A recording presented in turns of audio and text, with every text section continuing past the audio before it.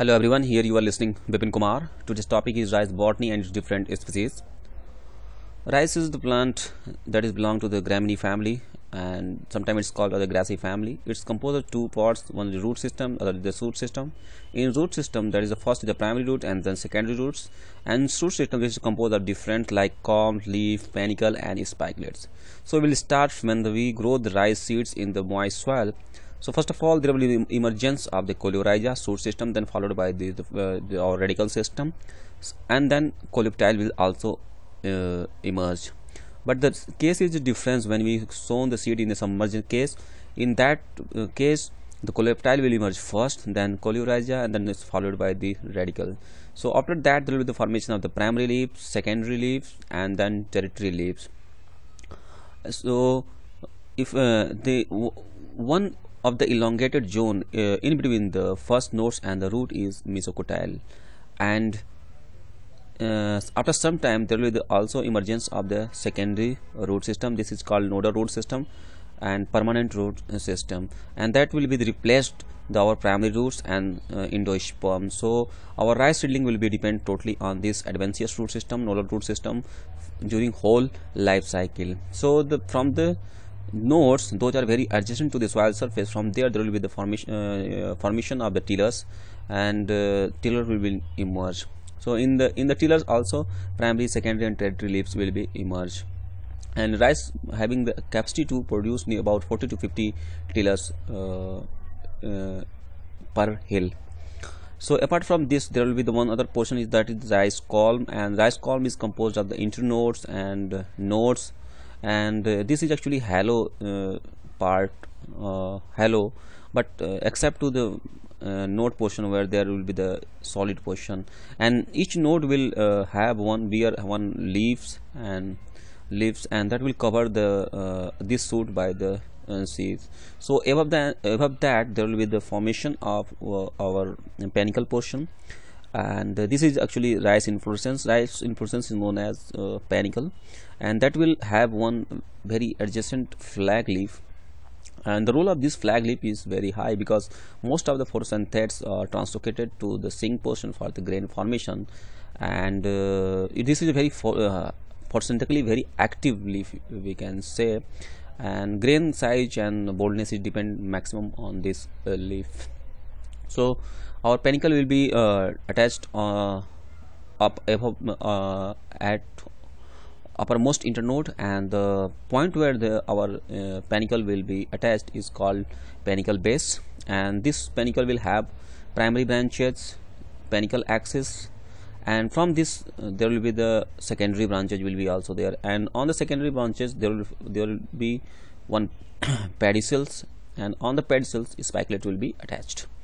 So if we take the single spikelet of the rice, then spikelet itself is having different component like lemma and palea, and lemma have one special structure that is on, and this on may be short, medium or large depend on the different species. So beside that there will be also other structures like pedicels, rudimentary glumes, style lemmas and raceolas. So these all are the outer component of the rice spikelets. So when the rice reach up to the flowering, so there will be the bulging, and this spikelet will be open, and then 6 stamens, functional stamens, and 1 pistil will be emerged from this floret, and anther plus filament, this is called your stamen. This is the male part actually, and there will be the 2 stigma, feathery stigma, and 1 ovary, and both are called a pistil, means female part. So when the anther will shed their pollen on this feathery stigma, so this is the pollination happen. Actually rice is the self-pollinated plant, and after that there will be the close of this lemma and palea, and then fertilization gone, and then grain formation is started, and then it will grow and become the grain, and rice grain is known as caryopsis. So these were the some botany of the rice. So I will again going to explain you the what are different species. Rice is having a genus Oryza, and this Oryza having 24 different species. Among that, 22 are belong to the wild, and 2 is the only cultivated, and that is your Oryza sativa and Oryza glavarima. Oryza sativa itself is having 3 different subspecies, that is indica, japonica and javanica.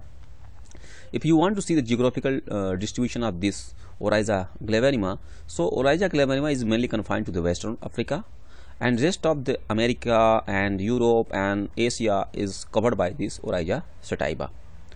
So I am going to give the basic characteristics of the Oryza glavarima. So Oryza glavarima is commonly known as the African rice, and this is covering 20% of the rice grown area in the Africa. Okay, so it's having some characteristics like it is very hardy, and because of hardy it can resist pest, and it require very low level because of its economy is not very complex.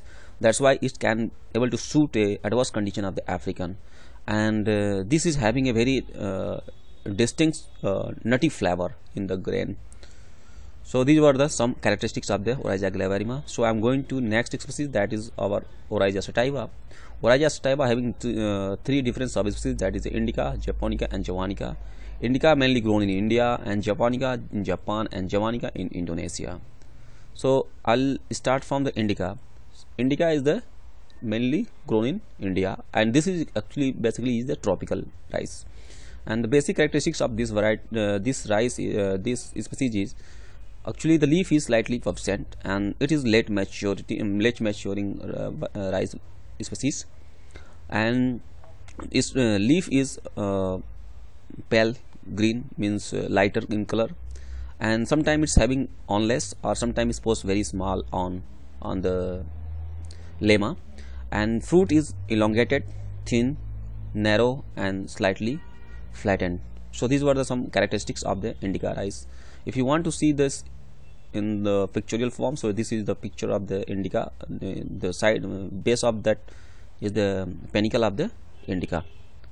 This is the indica panicle. Again I will move for the japonica. This is developed in Japan, and the region where it can grow is the subtropical and warm temperate region. The basic characteristics of this variety, this species, is the grain of this is the oval and rounded grain, and they may be on or onless. Leaves are narrow, but it will be having a very dark green. That's why it is photosynthetically very active species. And the one of the basic best quality is that is early maturing and short stem. That's why it can able to respond nitrogen very high, and there will be no loss. So its yield potential is high because of these basic characteristics. If we want to see the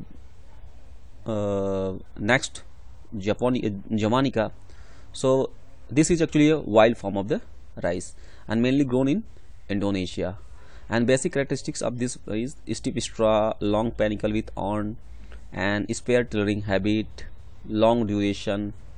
But this is last one of the unique characteristics of this species is this is a low sensitive to difference in day length, means its flowering pattern is not much governed by the day length. And the panicle of this javanica we can see here. This is the panicle of the javanica, and this is the panicle of japonica. So these all are three are very contrastly differing. So I think you enjoyed this my video. What are the botany of the rice, and what are different kind of the species of the rice. And if you enjoyed, then you can share it for the benefit of your friend. And for the more information, you can like my Facebook page, and you can also follow me on my Twitter, AgroVipin, and you can subscribe here for the more video in the future. And I request you, if you have any query and any regards, please comment here for the further improvement of my video, and that will benefit definitely to others also. Thank you for watching my video.